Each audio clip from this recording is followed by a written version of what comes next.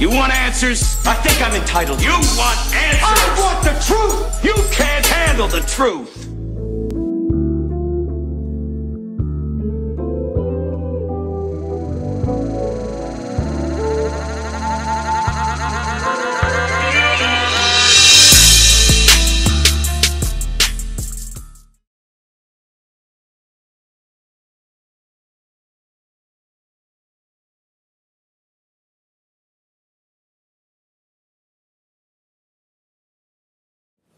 Our house, this is the house of the neighborhood where Carlee returned home. Minutes after she was found, after she returned there, you can see the police lights in the distance.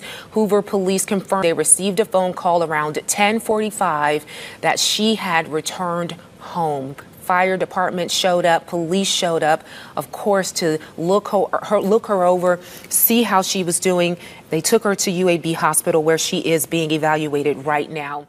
Yo, YouTube, what's going on? Trey back again, take y'all with another video. Hope y'all are having a very great day. Hope y'all had a very great weekend also. My day is going absolutely fabulous. Big shout out to all the channel members, all subscribers to the Trey King Show family. And much love to each and every last one of you all. And you all, we have a story out of Alabama by way of Hoover. And big shout out to everybody in the great state of Alabama.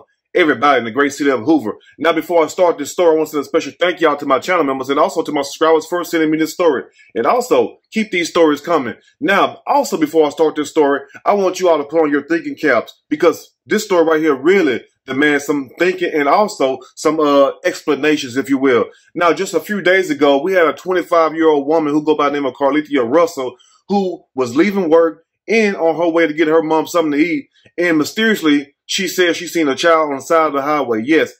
And the highway goes by the name of I-459. And it's a big, long highway in Alabama that's running through Hoover. Now, she said she seen a child on the side of the road and she stopped to pull over to check on the child or whatnot. It was a toddler. And the person they said that she was on the phone with was her brother girlfriend, if I'm not mistaken. If I am, please correct me in the comment section. Now, upon this person saying they heard Carlethia ask the child, was the child okay?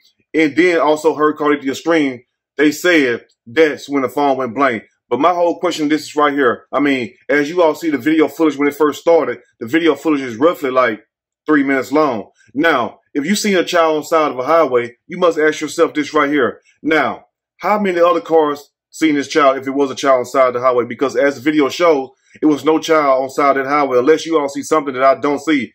And also you have to ask yourself this. What kind of person uses a child as a decoy on the highway? I understand. We've seen movies and we also heard real stories of these kidnappers using children to lure people in. You know what I'm saying? Playing on people's weaknesses. But at the same time, think about this to yourself. Would that be a smart move for a kidnapper to do? To sit up there and use a child as a decoy on a highway, knowing that anybody can pull up and stop and check on this so-called child, whether it's the police or maybe somebody that's armed with a gun. So ask yourself once again, would that be an ideal location to try to kidnap somebody at? I mean, when most people kidnap somebody, and from stories I've heard and I have done, because I have done countless stories, 9 times out of 10, it's on rural roads, back roads, and also like parking lots, and also shopping center parking lots. Rarely do you ever hear somebody getting kidnapped off the interstate. Now, as you all also know, for those who watched that video, if you have not watched that whole video, please go back and watch that whole video where it shows Carlethia slowly pulling on the side of the road. And then just a few minutes later, you see police is pulled up right behind her. So the police couldn't have been that far behind her. But at the same time, the story goes that she called 911. But even the police department themselves said they did not receive any phone calls of a child being reported missing. So that's kind of suspect also.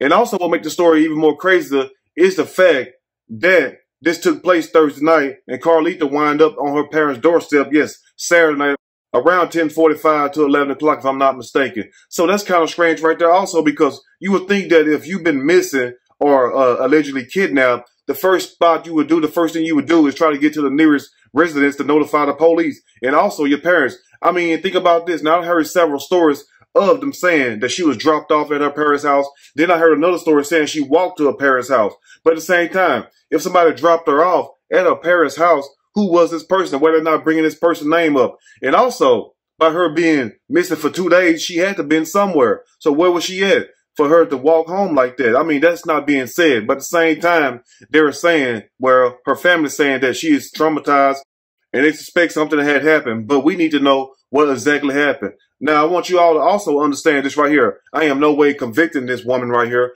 But at the same time, I want you all to understand, we just searching for the truth, even though I know some people are going to get mad, but we need to know the truth. But I want you all to know something also before I dig deep to the story. They had raised roughly between $25 to $35 or $40,000 to find Carlita. Now, $20,000 was donated anonymously by some person who just out of clear blue just donated $20,000, which is a good noble thing. And then also, Crime Stoppers put up another $5,000. And they also said more people have donated trying to find Carlita. Now, I want to know this right here. Who in the hell got that money, or did the money go back to the people, or did the money go to Carlita, or did it go to her family? Because that's very important also, because I'm going to tell you this right here. Something is not clean in a buttermilk. Anyway, we'll break the rest down as I read a snippet from this story. I'm going to read a quick snippet from this story, and I am going to give my opinion. All of it. Surely, as we go, Alabama woman mysteriously vanishes after stopping on highway to help wandering toddler. But guess what?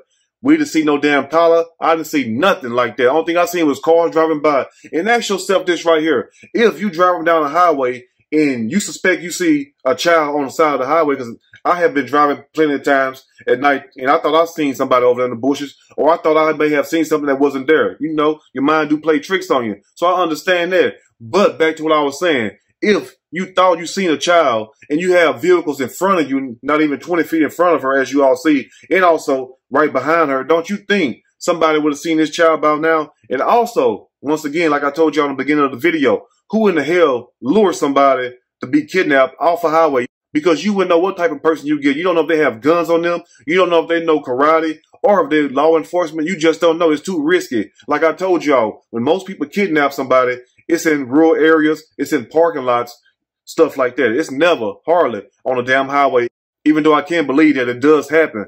But this is very strange right here. And also, this DOT camera, this Department of Transportation camera, I have seen other cameras did countless other videos at nighttime showing these cameras were showing better than what this camera's showing right here. And I understand it was blurry. You know, the car's lights makes the camera's lens blurry. But at the same time, we have seen better footage than that. Anyway, an Alabama woman vanished Thursday night after stopping to help a toddler she spotted wandering along a busy highway. Carly Nicole Russell, 25 years old, had already called 911 and was talking with a family member as she pulled off I-459 to check on the child when the line mysteriously went silent, but remained open according to the Hoover Police Department. Now, also, this right here, if the line went silent and she was gone and the police pulled up about 3 minutes right after this incident, where in the hell did she go that fast? That's what I want to know right there. Now, some people say that maybe she was dragged into the woods or taken into the woods. But guess what, though?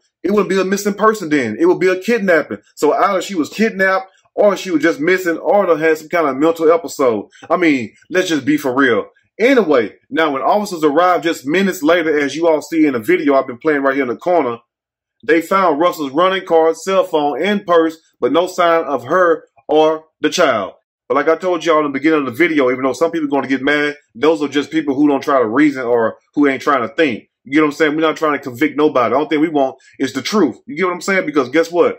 That could be me or you. But we need to know the truth, even though I understand that some people can't handle the truth. You feel me? Anyway, but ask yourself this. What type of person will take a risk of kidnapping somebody? Number one, you don't know who that person is. And then at the same time, you leave their car running. And then you leave their cell phone. That don't make any sense. Now, I understand. It would make good sense to leave the cell phone because the cell phone has a GPS tracking device on it. It can track you. I understand that part. So maybe that's the reason why. But if that's true, guess what? That means she was kidnapped and it's not a missing person. So which one is it? The people need to know the truth. And also, when has it been this hard to get to the damn truth? And like my parents used to tell me when I was young, you know, when I used to try to make up lies and everything, I'm not saying that she's lying or her family lying. We just making sense out of this. Like, you know, when a person have to sit up there and tell a lie, they have to tell another lie to cover the first lie. And then also, a lie is harder to tell than the truth. The truth just flows freely. You get what I'm saying? It makes sense. Lies is what don't make sense. Anyway, let's continue. Now, this comes from Lieutenant Daniel Lowe from the Hoover Police Department. He said this right here, as you all see at the bottom. Hoover Police had not received any additional calls of someone missing a small child. Now, if somebody was missing a small child in that area, guess what? The police will be notified unless this child come from another state or somewhere far off. But guess what, though? It still will be an Amber Alert of a child missing. You get what I'm saying? So I'm going to ask you good people this right here. Did the state of Alabama issue out an Amber Alert for a missing child Thursday or even Wednesday? Please let me know, because that would help also. Now, the story also says the woman mother believes someone took advantage of Russell, whose guard was lowered in the moments after calling 911 and felt secure being on the phone with her brother's girlfriend. But if somebody took advantage of her, why is all the news saying that it's a missing person who mysteriously vanished, just like this caption said? Not too many of them even say if you can even find one that said that she was kidnapped. So either, like I told y'all, she was kidnapped or she was a missing person. Which one is it? And also, if you was a missing person and just say somebody dropped her off, like I said, who in the hell dropped her off? And also, the person that dropped off didn't know she was missing. I mean, did she herself not know that she was missing? But also, what person that has been missing for 2 days just wind up mysteriously at their parents' home on their doorsteps and nothing's being said about it? I mean, and it's like it's just a hush-hush type situation. I don't understand that. Anyway, now, this comes from Carly's mother, Talithia Russell. She says this: my son's girlfriend heard her asking the child, "Are you okay?" She never heard the child say anything, but then she heard our daughter scream. Now, if your daughter screamed, what terrified her? And then you also have people saying that it was a light-skinned guy with a gray vehicle. But guess what, though? If that's the case, many other people would have seen that also, and the camera would have picked that up. So where was this light-skinned guy hiding at? Some people say he was hiding behind the sign. But as I put that on my computer and I zoomed in and I magnified, the brightness of it, I did not see nobody back there. It did not show anything. So where was this mysteriously light-skinned guy hiding at? And also, where was the mysteriously gray vehicle at? That's what one of the so-called witnesses had stated to the police also. So you have to ask yourself all that. And then what make it even more strange is the fact that Carly's mom says her son's girlfriend heard Carly ask the child, was the child okay? And then that's when she heard her scream. So if you heard her scream, like I told y'all quite a few times now, either something scared her, something had to terrify her. So what was it? And why is that not being said? It's so easy to say that. But I understand people going to say, well, Trey, she's traumatized. She needs time. I understand that also.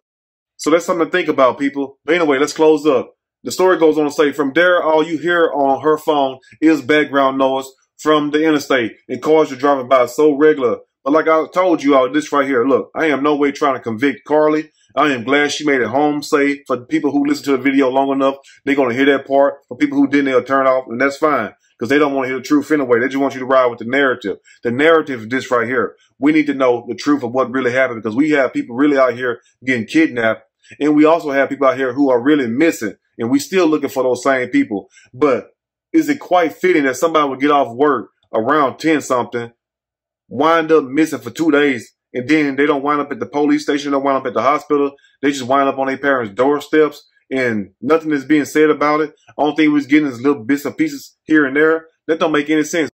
But I'm going to let you all know how I feel about this whole story. Something that's off about it. A lot of things is not being said. It's a lot of information being held back. Now, was this a host, or was this a tool to try to get GoFundMe money or reward money? I don't know. But I'm going to tell you this right here. Look here. If you have to search this hard for the truth, chances are somebody is trying to hide it, because the truth speaks for itself and it needs nobody to help it to stand. Anyway, you all let me know what you think about this story, what you think happened to Carly, and also what kind of person would kidnap somebody off a damn highway if it was that. And also, if you heard somebody scream, would it not be a kidnapping, meaning somebody had tried to attack her or did abduct her? So why is the news and the media saying that it was a missing person? That's what I want you all to tell me right there. Anyway, if you like the video, push that like button. If you like the video, subscribe to the channel, become a channel member. Also, share the video with your family and friends. So next time, you all stay blessed. And I will see y'all soon on the next Trey King Show. And guess what? I'm out.